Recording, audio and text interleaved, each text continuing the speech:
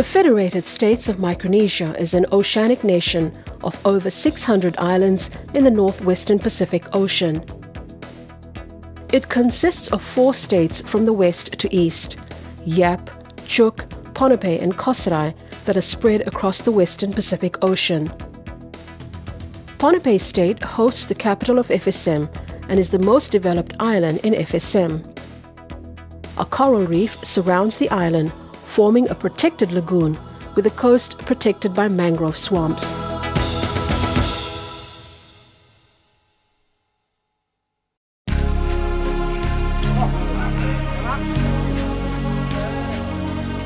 One of the most remote and beautiful places on Earth, the people are feeling the pinch of rising food prices, and they have growing concerns about what they will eat in the future. Despite being home to a large coral reef, this small island nation has increasingly significant food security issues. More people are consuming more imported food. That's an unfortunate part of it, but it's a reality. There are local food, but people shifted from consumption of local food over the past decades, and now consuming a lot of imported food. Food security is defined by the World Health Organization as when all people at all times have access to sufficient, safe, nutritious food to maintain a healthy and active life.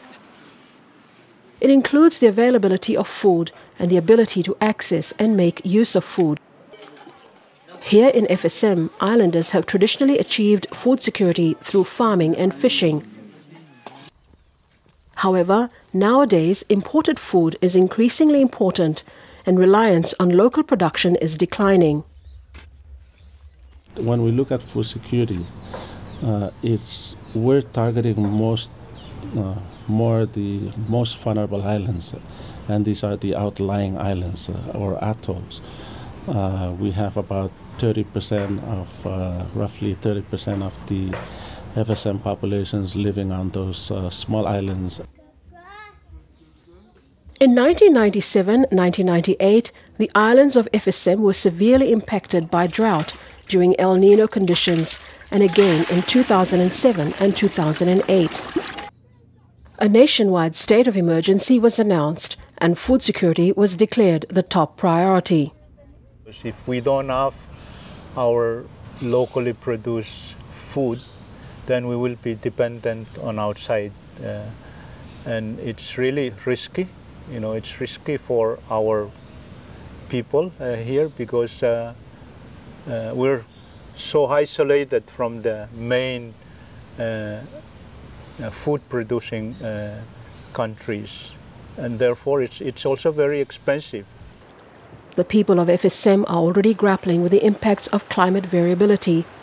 Added to this, increasing temperatures, changing rainfall patterns and rising sea levels will adversely impact food and water security. We have to be creative to do more with less, and so that's what we're trying to do. The little that we have, we try to build synergies with other either international funding sources, regional funding sources, or other sources from other partner organizations. Or that's what we do, and then try to implement programs that would benefit people of the FSM. And the GCCA. For FSM, like its Pacific neighbors, addressing climate variability and climate change involves all sectors of society. A sub-regional media training workshop on climate change and renewable energy, funded by the European Union, was conducted by SPC and other partners in Ponape in October 2012. This provided an opportunity to share experiences and learn media skills that will raise public awareness of climate change and how to cope with its impacts. The Global Climate Change Alliance Pacific Small Island States project is working with 9 smaller Pacific Island countries, and that includes the countries here in the North Pacific, FSM, Palau and Republic of Marshall Islands. So here in Federated States of Micronesia, The country has identified the area of coastal management for food and water security as a priority. Climate change affects all 4 dimensions of food security: food availability, access to food, stability of food supplies, and food utilization. People in FSM have become increasingly reliant on imported food, some of which have lower nutrient quality than traditional staples. We are hoping that the policy can assist, guide us in where we can focus, our efforts in order to maybe enhance or stimulate the consumption of local food. We're also partnering with the state agencies, NGOs, and I think one very important NGO in this area is Island Food Community of Pohnpei, where they're doing a lot of awareness, encouraging the consumption of healthy food. Over the years, the production and consumption of local food in FSM has seen a decrease. In the hope of reversing this trend, Simon Mix opened this vegetable and fish market in Pohnpei to help farmers and fishermen sell their produce. A lot of Pohnpeians now depend on rice. It is very convenient. And it's what we hear a lot here. The number one reason of rice as to local food is the convenience. The local food we have here, we sometimes provide the service of skinning it for them, peeling it, to provide the service of just making it convenient to take it home and put it in the pot and boil. That's what everybody does with rice. When they come from work, the rice is very convenient and easy to prepare. On the small coral atoll of Pakin, subsistence or artisanal fishing is often the principal livelihood. But overharvesting and poor environmental practices are threatening inshore and nearshore fishing resources.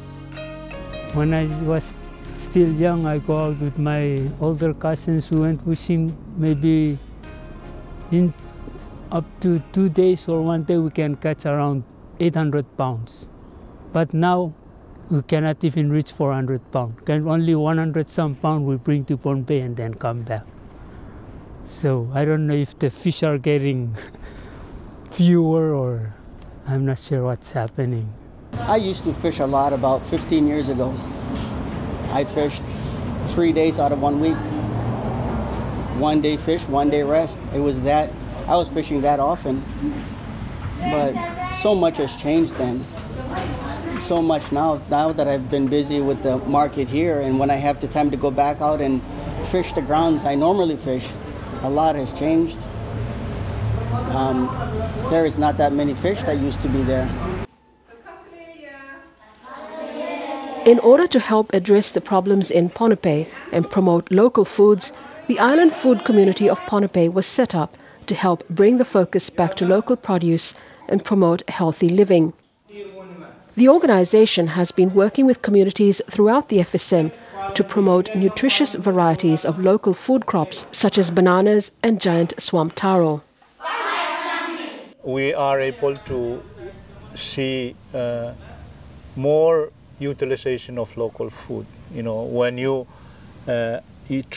drive around the main town in Pohnpei, Colonia, you see a lot of locally produced takeout food, already cooked, available. We don't really have this 10, 15 years ago.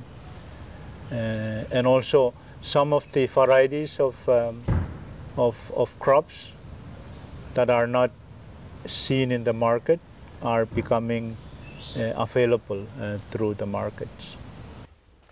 The Pacific Australia Climate Change Science and Adaptation Planning, PACSAP, has been implementing a sustainable agricultural development project in FSM. The project uses participatory consultative approach to work with local farmers and aims to improve their food security and livelihoods while also addressing climate change-induced production problems. This includes on-farm demonstration plots to train farmers. Before we actually selected the farms, we conducted community surveys. And on an average of 8 communities in each state.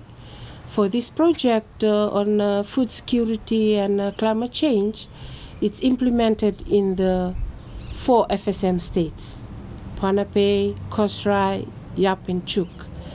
And I believe it's the first effort that has ever been made to involve partners. In the event of an emergency, a long-term drought where crops actually fail and so forth, SPC's got its gene bank, and we're working with the national government to help roll out a joint disaster risk management and climate change adaptation plan, so that if there's a drought or typhoon, for example, that those islands that are affected or communities that are affected are able to get the tools to regrow and also the crops delivered to them in a fairly timely manner. Related to this, SPC's Centre for Pacific Crops and Trees, established with support from Australia and the European Union, aims to assist Pacific Island countries to conserve their genetic resources and adopt sustainable agricultural systems. I believe that for Ponape, they have a good future in front of them, because they still have a lot of resources that that needs to be utilized, and just identify probably just some key farmers to export, who are responsible for export, like for commercial farmers, and then the traditional agroforestry system, because it's wild harvested. It can meet the domestic market for the time being. I think awareness is a very critical component of helping the local people to realize that some of these imported food are not really healthy for the body, but most of the local food that we have are really good for the body, but people tend to be shifting away from these healthy diets. It's nice to actually work on the ground in the communities with all the different levels of government to make one small part of resilience happen. But this is only the beginning. FSM and even that particular community is going to probably need extra assistance with other areas. Food security is crucial for human survival, so it is important we adequately prepare for the challenges ahead, including climate change and changing social patterns. For small and delicately balanced Pacific communities such as FSM, climate variability and climate change are significant challenges. Building on traditional knowledge and implementing measures such as sustainable agricultural and fishing practices, conserving water and energy, and reducing the pollutants flowing into our rivers and ocean will help maintain a healthy land and marine environment, and one that is more resilient to climate change.